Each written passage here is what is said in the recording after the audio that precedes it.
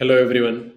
My name is Dr. Raj Dandekar and I have a PhD in machine learning from MIT, which is the number one university in the world.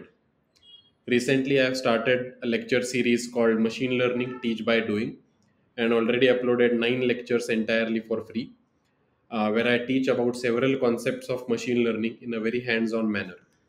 The series has received an amazing response so far, so thanks to all of you guys for watching. However, what most of you guys probably don't know is that in 2018 I had no clue about machine learning at all. In fact, I was scared of the subject. I was a mechanical engineer. I am making this video to show you how I transitioned to ML in 2018, and then how I built my ML profile, which ultimately led me to multiple job interviews and also obtaining a PhD from MIT. This video will also help you transition to machine learning and hopefully inspire you to learn about machine learning. So let's dive in and understand my journey. So let's get started with my machine learning journey. By the way, this was me in California in 2018, I think. So I want to start in 2017 when I graduated from IIT Madras with a degree in mechanical engineering. Here you can see my family. All of us were really very excited. And here in this photo, you can see that I had attended MIT for the open house. So when I graduated from IIT Madras in mechanical engineering, I had applied for grad schools to go to US, and very luckily, I received admission at MIT, which was the number one university in the world in mechanical engineering. This was one of the happiest days in my life. Here you can see the email which I received from the admissions committee. Congratulations, you have been admitted to the graduate program in the Department of Mechanical Engineering.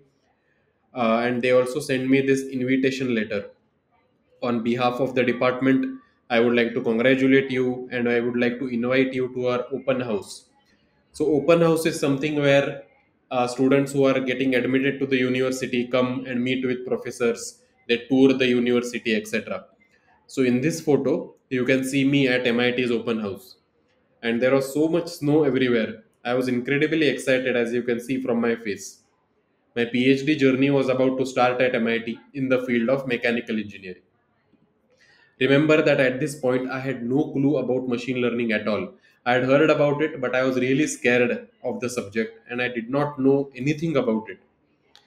When I joined MIT in 2018, I started working in a fluid mechanics lab. Remember that I had received admission as a mechanical engineer. So I started doing experiments in my lab, and my the problem which I was designated to solve was the splash problem. So when a water droplet actually impacts another liquid, it leads to a splash. Let me show you some splash videos actually. Splash videos droplet. So splash videos actually look beautiful. Let's look at some of the videos here. Here you can see a water droplet impacting another liquid, and this is what is filmed in slow motion. So when you are drinking coffee and one drop falls on the liquid, if you film that in slow motion, this is what actually you see in front of you. And this was exactly my research when I joined MIT and when I joined my first research group. My research problem was understanding the phenomena behind this splash process and what exactly is happening. So here you can see me doing some experiments to understand the splash problem. Initially, when I joined MIT, I was really excited to do this fluid mechanics research. But slowly, what happened is everyone around me was talking about machine learning. There was so much hype about it. I was in Boston at that time, and everyone was talking about self driving cars, which were even being demonstrated in the streets. And just there was this whole vibe around mechanical engineering. So I started there was this whole vibe in machine learning, and everyone was talking about machine learning. So I started losing interest in mechanical engineering completely. I really started to think about what is this new field of machine learning. So then what I did was in my second semester of MIT, I took my first machine learning class, which was called as Introduction to ML, Intro to ML. In my machine learning teach by doing project, I mention about this class a lot. When I attended the first lecture, It was a packed room like this with around 100 to 150 students. It completely blowed my mind because it showed me how ML can be used in real life, what exactly is machine learning, how it is changing the entire life around us. And I again felt that I went back to school when you learnt about gravity for the first time and you felt so passionate. That passion was missing for me in mechanical engineering. But when went through the first lecture, when I attended the first lecture, it completely changed my life. I knew that machine learning is where I want to do my career.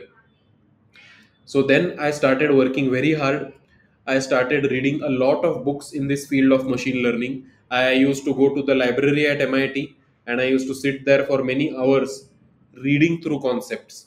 In fact, I worked so hard that I was among the top 5% of the students in this class. I used to submit assignments regularly. I used to ask a lot of questions to the instructor. And I just really started enjoying the subject. Simultaneously, what I did was I quit my lab, my mechanical engineering lab, and I joined a new machine learning group at MIT. Traditionally, I was thinking that if I quit my original lab, it's a failure for me.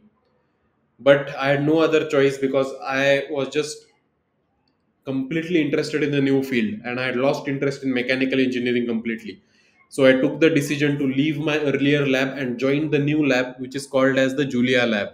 You can even go to this website and see this was my new lab with an incredible set of people who are working on machine learning problems.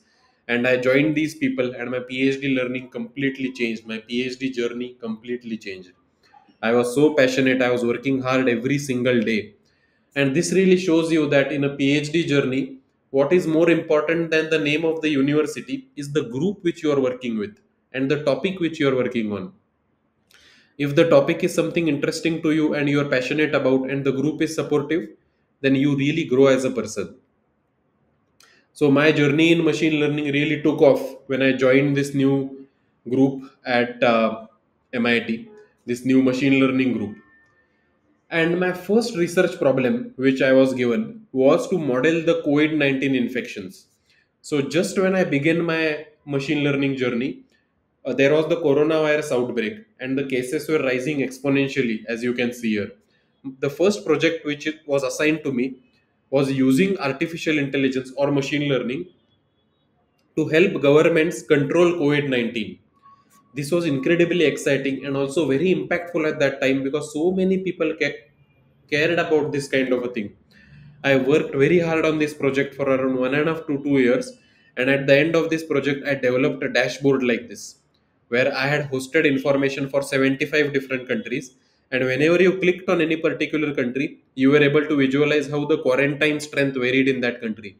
So here you can see that in India, initially the quarantine response was very weak. The government did not impose strict quarantine measures, but after that it really rises up, which means this is when quarantine was imposed in India. And I developed this kind of a dashboard for several different countries, in fact, for 75 different countries all around the world. For example, if you want to see the information of Canada, you can just click on this map. This was my first project as a PhD student, and this project became so famous that I collaborated with leading professors at MIT. I even collaborated with governments, the US government, many governments of other countries, because they wanted to utilize this dashboard to track infections in their own country. And that completely changed my life. I became a very serious machine learning engineer. Suddenly, from a mechanical engineering 2 3 years back, I was now a very serious machine learning engineer. During this process, I also wrote a research paper and I appeared on several news outlets such as US News, UK News, India News, etc. Here you can see the Fox News of USA, where my name is mentioned here, and the research which we did. Isn't this amazing? Within a period of 2 to 3 years, I completely transitioned to machine learning. I was lucky in many ways that I found this group which supported me. I found a problem which was very impactful, the COVID 19, and I got a chance to apply machine learning. Finally, in 2022, I obtained my PhD certificate from MIT in the field of machine learning. And this was one of the happiest days of my life. Here you can see in the photo, I am defending my PhD thesis, which was titled A New Way to Do Epidemic Modeling. So this was my entire journey, guys, from being a mechanical engineer to obtaining a PhD in machine learning from the best university in the world. And I want to show you this journey because I strongly believe that whatever field you are from, whether it's mechanical, electrical, uh, whether you have not heard about machine learning at all, you can transition to machine learning just as I did. It is completely possible. You just need to have the belief and passion to do so. But I did not stop there. After graduating with a PhD, I did not stay in the US. I actually came back to India with a mission to spread the machine learning knowledge which I had acquired to several different students and to motivate students that even you can transition to machine learning. Just 2 weeks back, I have started a free machine learning teach by doing series on YouTube. You will see that I have already finished 9 lectures of this particular series, and there are many more to go. So please support me, guys, in this journey, and please follow along with the videos if you want to learn machine learning. The way I'm structuring these videos is that I'm condensing the entire knowledge which I acquired over the period of 4 to 5 years into these lecture videos, and I'm making them completely free so that all of you can learn with me. So this was my journey, guys, and I'm on a mission to make AI accessible for everyone. I'm really on this mission to make machine learning and AI accessible to students in various stages of their career. And the machine learning teach by doing project which I've started is just one way to do that. So I hope you will follow me along with this journey of machine learning, and I'll make sure to post valuable videos, valuable lectures, valuable lessons every single day. Thank you so much, everyone.